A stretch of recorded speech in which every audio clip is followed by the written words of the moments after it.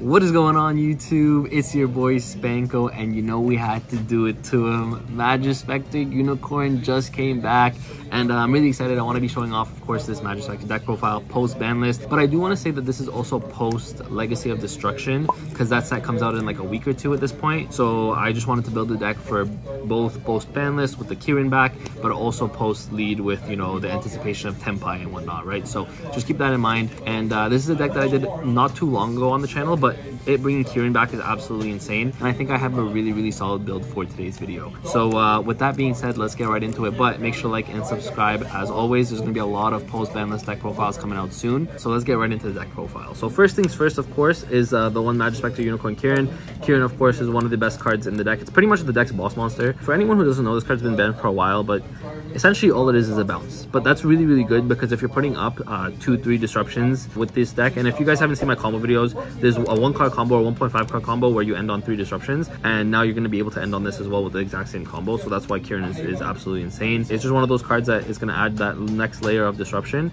and it's just really good because you're going to keep summoning it back out, and it's a big beater for you as well. Now for the standard Majespecter cards, we're playing 3 Bambuku, of course, 3 Porcupine, 3 Yada, and then we're playing the 1 Fox and the 1 QB. So the reason we're playing these ratios is because, first of all, in terms of scales, you're trying to get as equal scales as possible. So this is a 2, this is a 5, this is a 2, these are 5s. There's another 2 in there as well. This is also a 2 that you're Kieran. But the really cool thing about these is they essentially are the most consistent ones, whether it's getting you a spell, whether it's getting you a trap. Ogama specifically actually sets a card, so this plays around Ash, which is really nice, and this gets you a monster, of course. So all very powerful cards, and all really important for the consistency of the deck. And that's it for the monsters, essentially, for the Majespecters. You don't want to play too many of these, because these are essentially what enable the rest of your plays. Being able to see just a Bambuku on its own is really good. If you're able to see like Yada plus a Wind, which I'll talk about in a second, that's also full combo. So there's different ways to do full combos, right? And essentially all of these are just here to get your Kieran out and play Kieran and maximize your chances of doing this, right? And setting up your boards. I do want to say another thing that this Banlist low-key did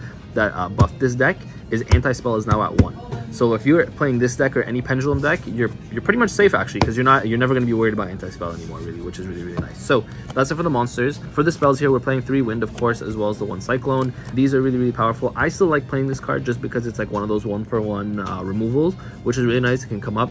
Wind, of course, is really important because this, in conjunction with pretty much any of your Majespecter names, is full combo, right? So if you don't open Bambuku, this is kind of like your pseudo way of doing the same combo. And then, of course, we're playing the 1 Tornado and the 1 Tempest. These are really important as well, just because you're ending on typically one of these, at least on a minimum. And if you draw one, of course, you can end on 2, which is really nice as well. So that's it for the Majespecter spells and traps. Just the most important ones. You don't want to brick on them. And then we're not playing the Draco Slayer build, so this is a pure build, but we are still playing a little bit of a Draco Slayer package. Just the 3 Majesty and then the 1 Dynamite. So Dynamite is really good, actually, because it's an extender for you. This is also a scale 2, so keep that in mind. Remember how I was talking about scales earlier? This is also a scale 2 for you, which is really good, and it's always treated as a Majespecter card. So as in the name, even though it doesn't say Majespecter, it's always treated as a Majespecter card, which is really important. And then of course your Dynamite here as well. It's a different scale. This is an extender for anyone who doesn't know, because it'll just special summon this from your scale, so it'll help do that. And then this effect actually triggers when it's either special summoned by Draco Slayer or pendulum summoned. So if you're not able to pendulum summon this,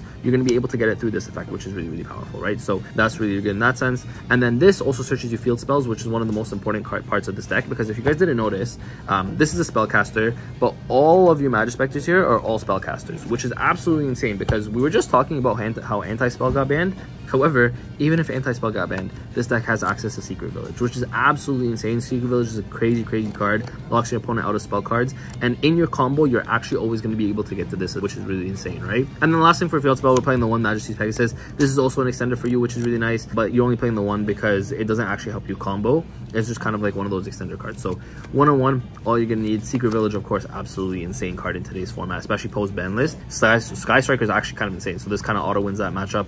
And then even against the fire matchups, right, they're going to be a lot more reliant on board breakers now, just because the way the format is. So this card is absolutely insane as well.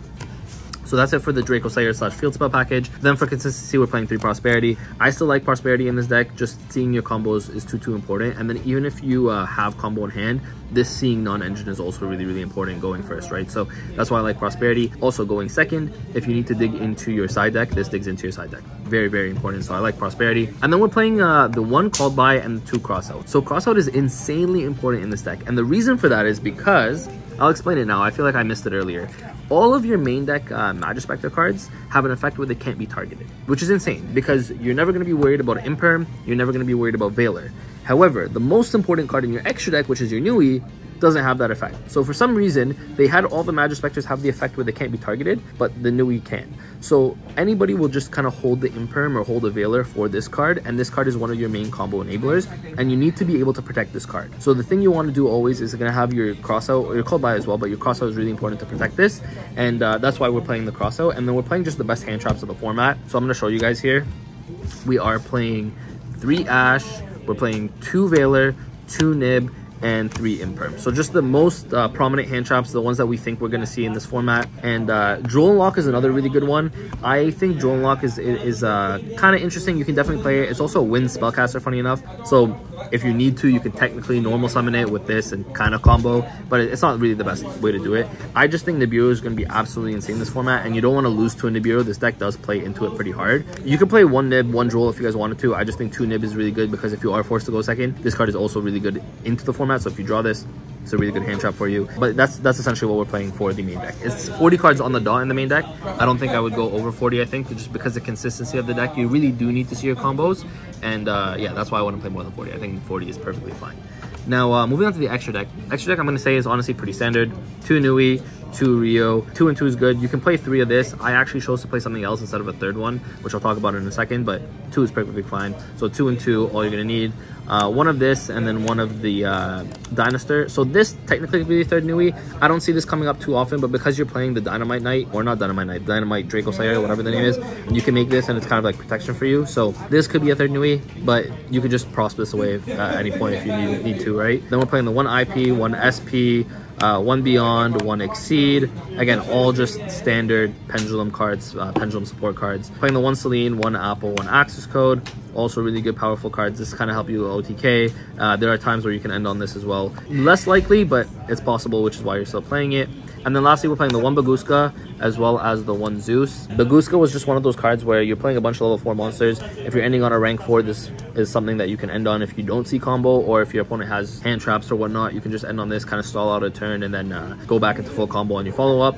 And then the 1 Zeus for this as well. Other options are Typhon. Again, like I said, you can play a 3rd Nui. You can play Unicorn, which I'm not playing in here. There's a lot of really good options. It's just all toolbox, essentially. The main cards that you need are kind of like these ones right over here, I would say. After these, like, this is kind of all just toolbox. I really like this extra deck. Wouldn't change it up. I think it's a good extra deck. And then lastly, for the side deck, we're playing 3 Fenrir. I think Fenrir is actually pretty good in today's format. You could argue maining it. I just decided to main deck the crossouts instead. I think it just makes a little bit more sense. But going second, this card is absolutely insane into so many different decks right now. 3 evenly matched as well, really good into a lot of decks as well. If you're going second, that's kind of where this deck struggles. So you can side out stuff like crossout and then slide these in. Slide out some of your other go first cards as well, sliding these in. Harpy's Feather Duster as well for back row. We can search field spells in this deck. So Necro Valley is really good against any kind of graveyard decks that you guys might see. Necro Valley is absolutely insane. So you can swap out Secret Village if you want to for a Necro Valley. Really powerful card.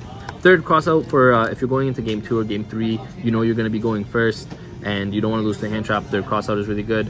Now, like I said earlier, we are siding for lead, and lead introduces Tempai. Tempai is absolutely insane. So 3 Threatening Aura, so we don't lose to Tempai. And then lastly, 3 Solemn Judgment, just the best going first card in the game. But again, side decks, I'm going to say this, I'm always going to say this, it's always going to be up to personal preference, and it's always going to be up to what your locals is like. Right? If your local scene is all combo players, make sure you side for combo. If it's all back row players, make sure you side for back row. This kind of just covers a little bit of everything. Another card that you guys can put in here is Droll, but just again, one of those things where I just want to provide you guys with a skeleton, and then you guys can do what you want with that skeleton. So with that being said, that is Majespecter post ban list. This is a pure build, of course. There's Draco Slayer builds. I'm sure there's so many different kind of builds with Majespecter, but this is a pure Majespecter build that I think can be competitive in today's format, and I'm really excited that Kieran is back because it's one of the most powerful cards this deck has has access to, and now you're going to be able to set up so many different layers of disruption. So if you guys enjoyed today's video, make sure to like the video and subscribe to the channel for more Yu-Gi-Oh content just like this one. We upload 7 days a week here on the channel. You guys are going to get 5 shorts and at least 2 of these videos, like these deck profiles, long style videos. However, with the ban list, there's going to be a lot of these coming out, so stay tuned for that. There might be more than 7 videos a week.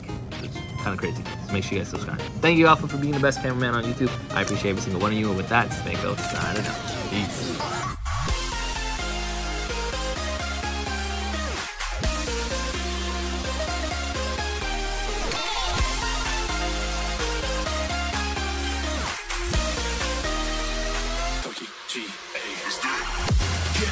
Get up, we want you to get on your feet.